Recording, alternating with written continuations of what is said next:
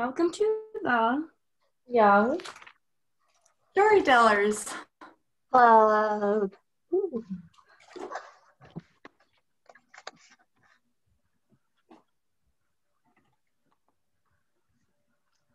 Hi, everyone. Welcome to another week with the Youth Storyteller Group. I'm Randee, and I'm one of the 4 mentors with the Young Storytellers Group. Hi, my name is Madeline, and it's nice to have you all back. Hey everyone, I hope you're excited for this week's topic because I definitely am. My name is Cleo and I'm ready to get started. Hi everyone, I'm Elise and we are glad that you are watching this. We have exciting things planned for this meeting, so let's jump in. This week, we are starting our first adventure at the zoo, but before we get into that, we should introduce our characters again and talk about scenario building. That's a good idea. Who wants to start? I can start. My character's name is Mauro. He is 11 years old, and whenever he feels bad, he becomes invisible. So he doesn't have a lot of self-control yet over his superpower. My character's name is Sage, and she is 16 years old. She's from Chicago, and her father was a superhero, and her special power is to know when people are going to do bad things that could harm others. Her role is to help prevent those things from happening, to save the day and the world. Clarion is my character and is 14 years old. Instead of he or she, they prefer using they to refer to themselves. Their special power allows them to manipulate minds, but Clarion doesn't like to use it. They'll only use it at the most desperate times to help others. My character's name is Jojo, and she's 17 years old, and her superpower is that no one can say no to her. This allows her to get what she wants in order to fix the situation. As mentioned in our meeting about story building, all of our characters met at a school for kids with special powers. Though we all may be in different places and grades, something pulled us all together. Friendship! Yes, we are all friends and team members. We have bonded through our desire to make the world a better place. Yep, and for those of you watching, take a moment to think of your character. What is their superpower? What kind of person are they? What kind of goals do they have? On that note, let's begin our lesson for this meeting. Okay, so in the Young Storytellers Club so far, we have talked a lot about creating characters, and 2 weeks ago about the setting for a story. We mentioned that the third element of a story is the scenario. Yep, but you could use other words for this too. It's the action, the plot, what happens in the story, the events. In some ways, the scenario or the plot is really the story itself. Specifically, it's a detailed description of what is happening. Most stories are built up the same way. This is called the story arc. The word arc means bow or curved shape, like this bow here in the middle. So as you can see in this picture, an arc is something that goes up and then back down. So as you can see as well, at the start of the story, there's a part that's a little bit flat. That's the introduction of the story. Typically in the introduction, stories cover things we talked about in the last 2 lessons. So you get to know the characters and the setting of the story. And then something happens. It can be anything, a problem, an incident, a mystery, something that needs to be solved. I'm not sure if I understand what you mean by that. Like, anything can happen? Okay, so let's work through a couple of example stories together to see if we can figure out what the event is that triggers the scenario that has to be solved. Let's go back to our very first example, the cat in the hat. Oh, let me see if I can remember that story. Okay, there are 2 kids in a rainy house and they are bored. And then a crazy cat in a hat comes in and does all sorts of tricks. He knows that the kids are bored, so he releases thing 1 and thing 2 into the house. Thing 1 and 2 make a terrible mess of the house. Then the kids realize that mom is about to come home, but the house is still a terrible mess and they don't know how to clean it before mom gets home. The Cat in the Hat catches thing 1 and thing 2 so that they stop making a mess and goes to put them away. Yeah, and then just as the mom is about to come home, the Cat in the Hat races through the house and cleans it up really, really quickly. So when the mom comes home, the house is clean again and she doesn't even know that there was even a mess. So the kids are relieved about that and their afternoon was not that boring at all. Right. So if we had to point at one specific event in there as the beginning of the story arc, what would it be? Where does the action start? Where does the first hint at a problem start? I know. It's when the cat releases thing 1 and thing 2. Yep, exactly. He releases them, and that triggers a whole series of events. Okay, so now let's talk about the middle part of the arc. That's where the action happens. Why do we picture it as an arc going up and then down? That's because typically, after the incident that starts the story, at first, things get a bit worse and worse until they hit a climax at the top. So you could think of the arc as emotions rising or tension rising up. The closer we get to the climax, the more you are sitting at the edge of your seat and wondering, oh no, how are they ever going to get out of this? How are they ever going to solve this? In the Cat in the Hat, that's when thing 1 and thing 2 are making a mess of the house. The fish keeps saying that it's bad and that they will get in trouble if mom sees a house like this. Yep, exactly. And then the climax happens when all of a sudden they see mom out of the window and they know she's about to come home and the house is just a terrible mess. So the climax is when things are at their worst. Everything is a mess, everyone is in trouble, and we don't know how they're ever going to get out of it. And then the next part of the arc is the problem-solving part. That's the part where the characters are working together towards getting the problem solved. So in the Cat in the Hat, that part starts with the Cat in the Hat catching thing 1 and thing 2 so that they stop making a mess. So that's the start of the downward slope towards the resolution. By catching thing 1 and thing 2, the Cat in the Hat makes sure no new mess gets made. At that point in the story, though, the kids are still very worried about mom coming home because the house is still a terrible mess, even though thing 1 and thing 2 are now taken away. Then the Cat in the Hat comes in. And he starts cleaning like crazy. He uses his hands, his legs, and his tail. It's almost like magic. Yes, and he cleans the house quicker than anyone would have thought possible. He cleans up every single bit of mess that thing 1 and thing 2 made until the house is all put together again. Right. So the end of the story arc itself is the resolution. The problem is solved. That's when, as a reader, you can breathe easy again. Phew, they survived. They solved the problem. They got out of trouble. It can really be a relief to get to that part of the story. And then usually, just like there was an introduction at the start before the story arc starts, there's a wrap-up phase at the end of the story. So the story doesn't immediately end when the problem is solved. Can you think of what happens in the wrap-up of the Cat in the Hat story? Right. The wrap-up is when the mom actually comes home. She comes in and asks the children how their afternoon was.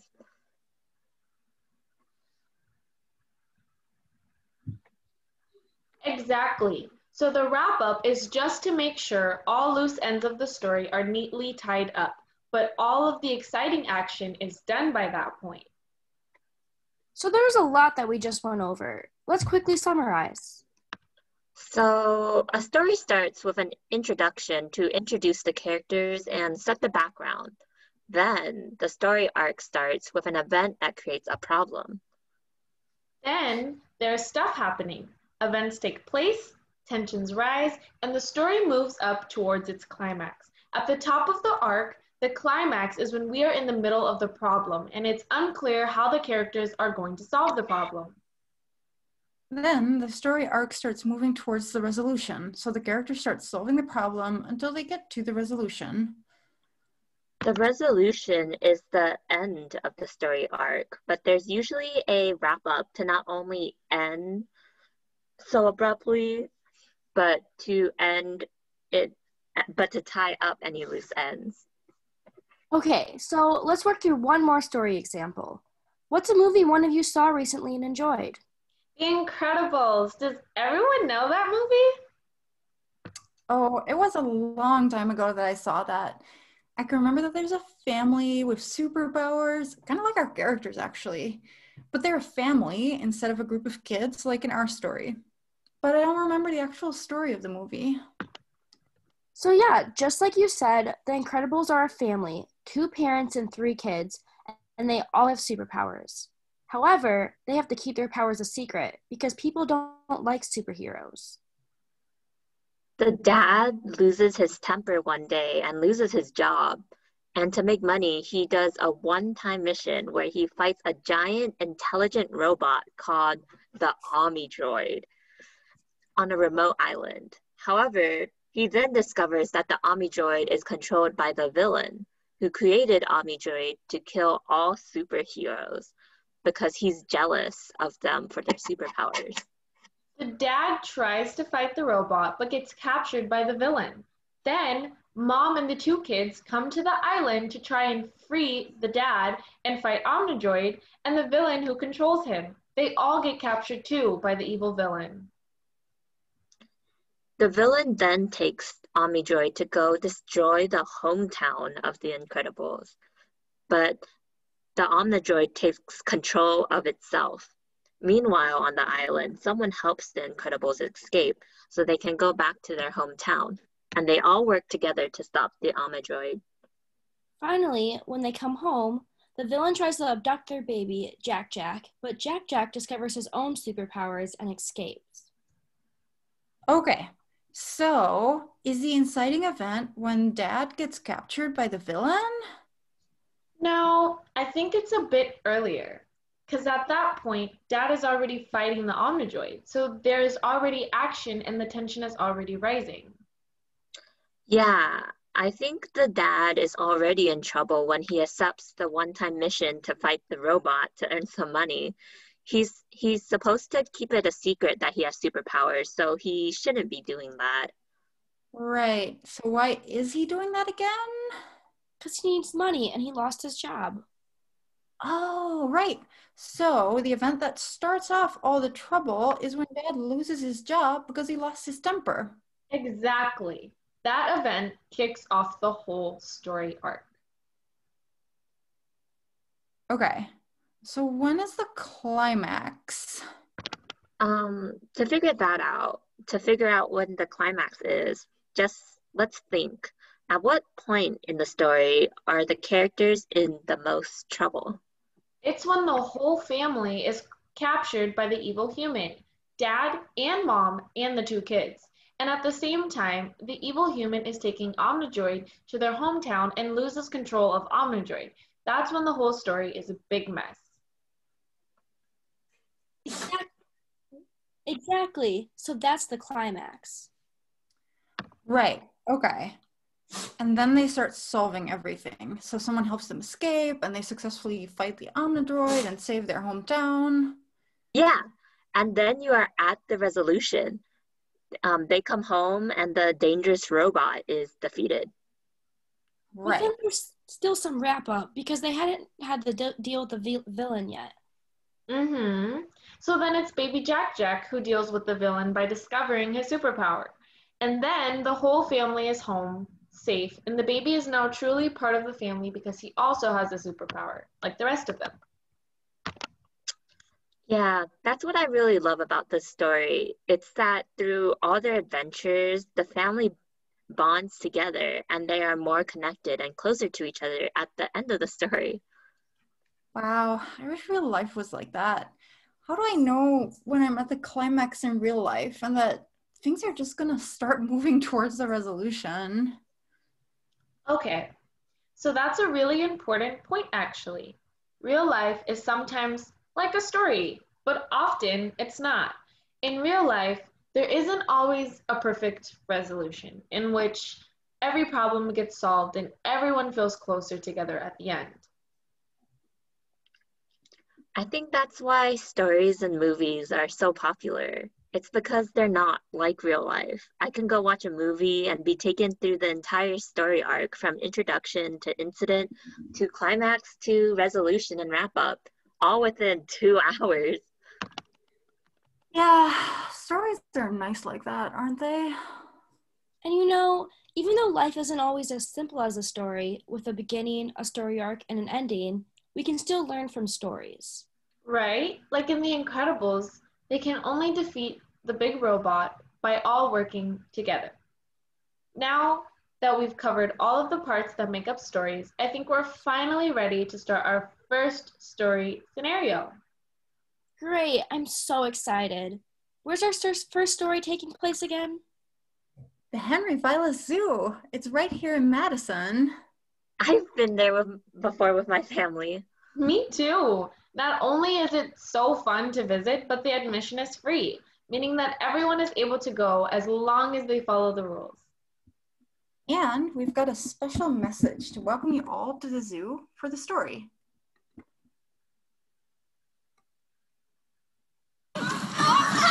Hi guys, my name is Katie. Welcome to the zoo. I hope you have a great time.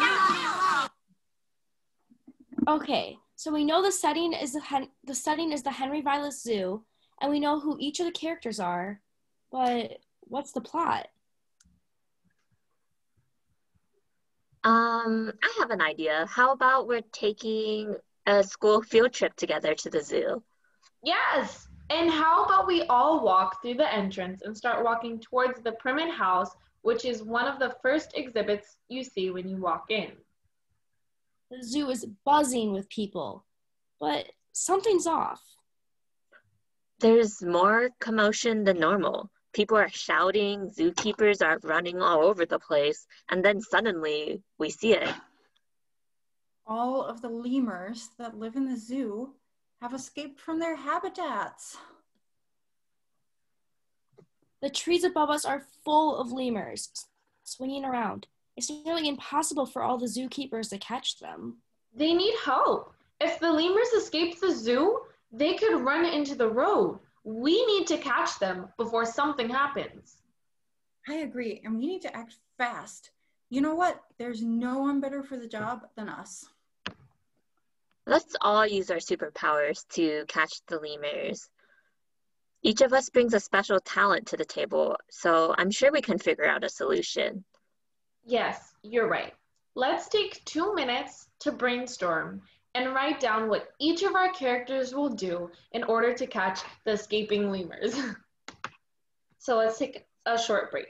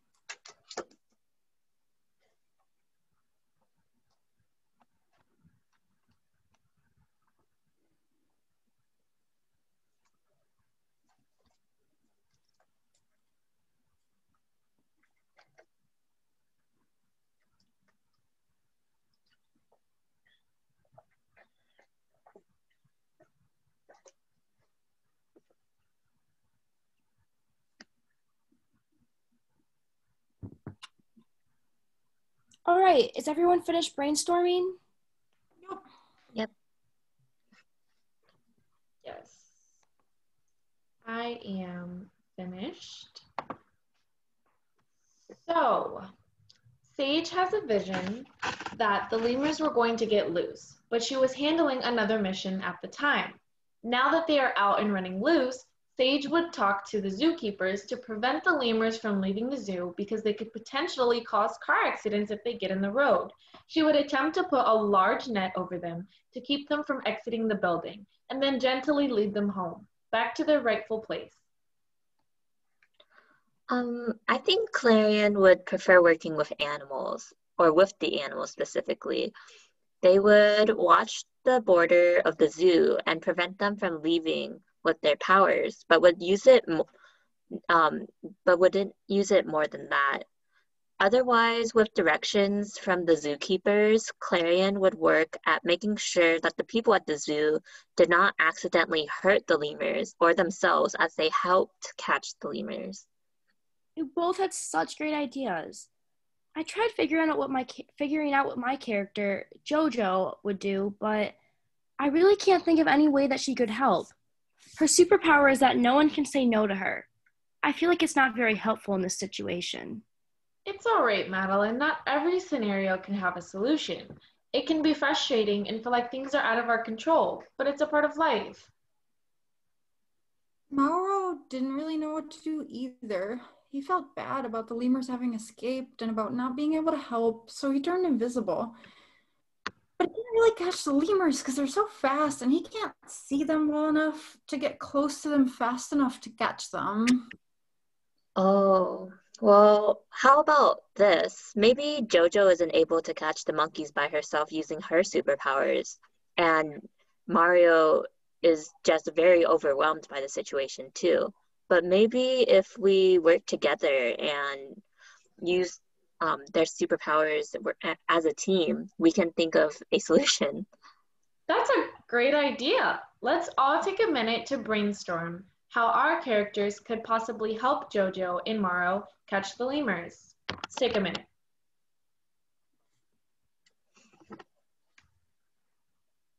Yeah, and if you're watching from home, think as well about how your character would help JoJo and Mauro.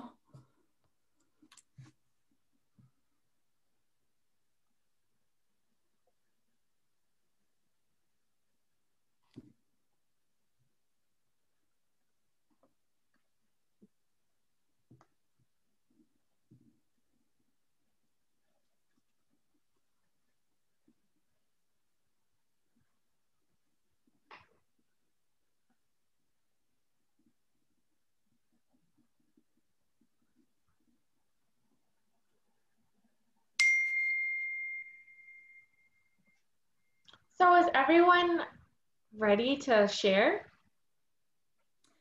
Yes. What if Mauro climbs up a tree and becomes invisible and then just simply sits there and wait for lemurs? Because the lemurs won't see him, so they'll run right into his arms if he sits up in a tree. And then maybe JoJo could help getting the lemurs to go to the tree where Mauro is sitting invisible. That's a great idea. JoJo can ask the other zoo visitors to help guide the lemurs to the tree where Mauro is sitting. Everyone can help when JoJo asks. I think that'll work. You both help each other and make a plan that uses your strengths. Thanks, guys. Your ideas really helped, and I'm glad we could work together to find a solution. Mauro is so proud to have got a lemur despite not seeing very well at all. But when they basically run into him because he's invisible, they're easy enough for him to catch. Thanks, JoJo. Mauro really couldn't have done it alone. Our superpowers definitely came in handy today to catch the lemurs. Now we can continue our field trip at the zoo.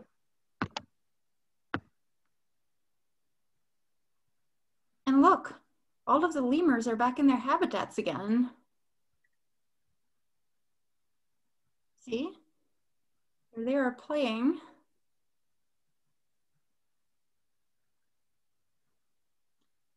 Wow. Aren't they fun, the lemurs?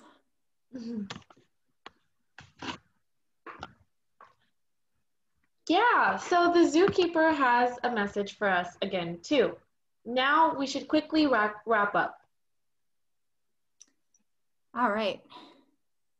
Let's hear what the zookeeper has to say. Thank you so much for your help. See you guys next time. Yeah, so as a wrap up, we've talked about the importance of the story arc. The story arc includes the following parts: the inciting event, the rising action, the falling action, and then finally, the resolution. These are important concepts that we want you to know before we start creating the story in the Madison Zoo. With that being said, we would like for you all to respond to the scenario we created. We are all at the zoo when the lemurs get loose. How are you all going to handle the situation? How are you going to use your characters or our characters to help keep the public safe from the roaming lemurs? How are you going to get the lemur back into its rightful place? Here's some questions to help. First, it's important to check in with your character too. How is your character feeling that day? What can your character do to help safely with their superpower or otherwise? Did your character come with anyone else, such as a friend or parent? That might also affect how much you can help catch the lemurs. Also, is your character good with animals like lemurs? Does your character like animals? Do they know what lemurs are and how they act?